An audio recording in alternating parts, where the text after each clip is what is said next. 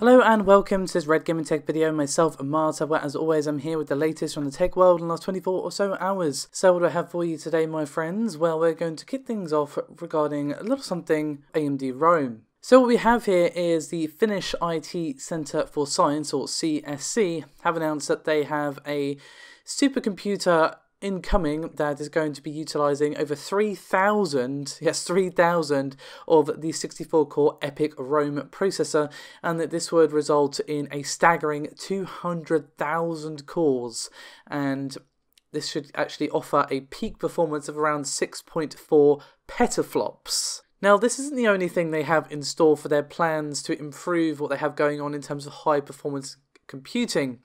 We have the first stage, which is going to actually involve Intel Cascade Lake Xeon processors, and then the second phase is of course going to focus around these EPYC Rome processors, and this is going to be significantly more powerful, that being the entire supercomputer. What are they actually planning on using this supercomputer for, I hear you ask? Well, according to a report from HPC Wire, they are planning to use it to, quote, help with climate research, quantum mechanics, life sciences, fusion energy, and many other domains. And there is an announcement linked in the description below this video, but it is unfortunately all in Finnish. Now, unsurprisingly, this particular move isn't exactly going to be cheap. This is going to cost them around $44.2 million or 37 million euros for not only the hardware, but obviously the training to actually use it. So they are betting quite a lot on the EPYC Rome processors, who of course we learned a fair bit about not too long ago.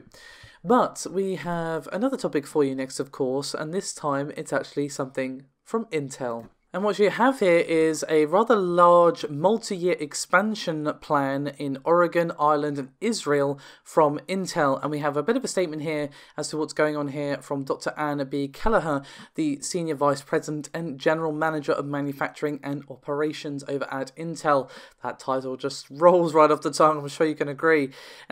Basically, she is saying that this is sort of part of Intel's plans to go from just being fairly focused on PCs to being more focused on data. Now, I've spoken numerous times, as I'm sure Paul has as well, but how important the data sort of market is for both AMD and Intel. That is really where the big money is, at least currently. So what does she actually have to say regarding their plans? She said, quote, "This year we raised our capital expenditures forecast and put that money to work expanding our 14nm manufacturing capacity to increase supply. We also made good progress on the previously announced schedule for Fab 42 fit-out in Arizona, and we made the decision to locate development of a new generation of storage and memory technology at a manufacturing plant in New Mexico. Looking ahead, we are now in the early planning stage for manufacturing site expansions in Oregon, Ireland and Israel, with multi-year construction activities expected to begin in 2019. In the weeks and months ahead, we're working through discussions of permitting with local government and communities. It is important to note that site expansion and related investment will be taken in stages, and we are always subject to change based on business, economics, and other factors." So they are being rather aggressive here, to say the least. Now, obviously, we've talked before about how they're trying to expand their 14nm manufacturing capacity, and that is still something they are going to be trying to do, because even after 10nm finally gets off the ground and we start to see, consumer level products for 10nm in terms of like the mainline desktop processors, that sort of thing, they are still going to be making 14nm processors, and obviously going to be seeing it, for Coffee Lake and the refreshes and all this sort of stuff, and obviously Cascade Lake is still based on it and all this other stuff. So 14nm is still going to be a thing even after that happens. So Intel are not messing around, and as well as expanding its own manufacturing capability, they're also going to be sort of utilising more technologies where it makes sense for them as a business, of course. So, interesting stuff. As I said, Intel are not playing around when it comes to their investment as to their future.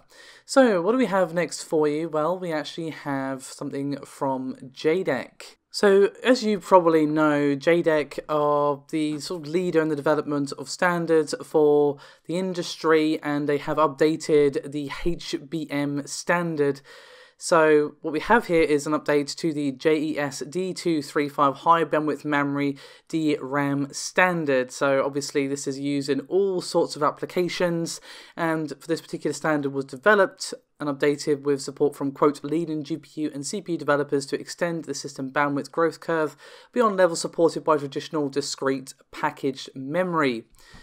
So what do we actually see in this particular update? Well, we see an increase in the per pin bandwidth to 2.4 Gbps, and also adds a new footprint option to actually make room for 16 GB layer and 12 high configurations for higher density components, and also adds a few options for these new configurations. And there are some more clarifications throughout the document to address test features and compatibility across these various devices. So essentially what we have here is a bit of a buff or boost, if you prefer that word, to the specs of HBM2. So let's move on, shall we, to our next topic. Now we're actually going to move over to a couple of pieces of gaming news for you today, and unfortunately the absurdity continues with Fallout 76 on the next one. I mean, I'll be the first to admit that this game was never really my thing. Like, when it was first announced and I saw it was like a multiplayer thing, I was like, not really for me, but, you know, have fun, enjoy. You know, there's plenty of more than enough games for me to play that are my thing. I've got too many games to play as it is, so, you know, you do you, hun, do you know what I mean? Anyway, but since this has launched, it has been, quite frankly, a mess. And if you've been enjoying it despite that, more power to you. But numerous people have been, shall we say, rather displeased, and obviously the mismanagement, should I say, of certain aspects like the whole campus bag situation hasn't really helped things, and the rather, shall we say, ridiculous prices for some of the in-game items is not exactly helping either. So what we have here is we have some very expensive holiday items that you can buy within the game. So we have a holiday emote bundle, which is 1200 atoms, actually reduced from 2400. We also have Mr. and Mrs. Claus outfits, for 2000 atoms, down from 3000, and then there's a Red Rocket Mega Sign for 1400. So in total, if you wanted to buy all three of these, this would be about 4600 atoms, or $40. $40, which could buy you, you know, the actual game again, or what would actually probably be better is a different game as well instead, you know. Now obviously you can earn atoms in game, but obviously they are rather slow and painful to get. Now obviously these are extra cosmetic things, these aren't things that give you any advantage in game or anything like that, but I still this just leaves a bad taste in my mouth is the problem. Like, if you want to buy it, you spend your money however you want. You know, if you want to spend it on this, or you want to spend it on building a fortress out of cardboard for your cat, you do you, honestly.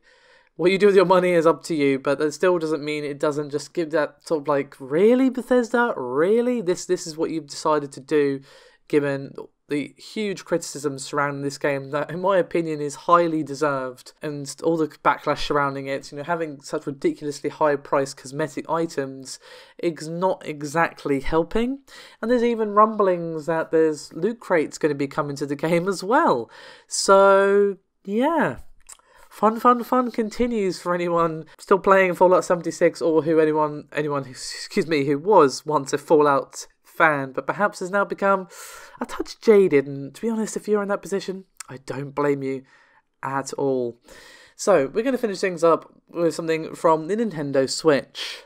As what we have here is MPD data from the month of November, and what we actually see here is that Nintendo are continuing to do really well for themselves, and are just showing that again the Switch is just a really nice machine. Now again, the MPD group, as I've stated many times, is for the US only. However, it is still showing that the Nintendo Switch is the fastest selling console of this generation in the United States. So since its launch back in March of last year to obviously November of 2018, when this report was created for, we see sales of more than 8.7 million units. And they've also confirmed that Nintendo is the top-selling publisher for the current year, and they have had some really nice releases this year, to be fair. Obviously, we've had Super Smash Bros. Come out recently, and Let's Go Pikachu as well, and obviously just some really nice games. I have to say, I've got a much more use of my Switch than I actually initially expected. And the last thing that MPD group actually noted here, which is also impressive, that the sales on the eShop have also grown 105% over 2017. So, well done Nintendo. They have done very, very well for themselves, despite being a little bit late to the party when it comes to the release of the Switch. Obviously, the Wii U was never really a competitor at all to either the PS4 or the Xbox One. Let's just be real, that thing was, you kind of felt a little bit bad, like you gave it a bit of a pat on the head, it's like, there, it's okay. And obviously the Switch just came along like, sorry it took me so long, boys, I'm here now. Anyway, that's me done for this video. Thank you very much for watching. I'll see you next time.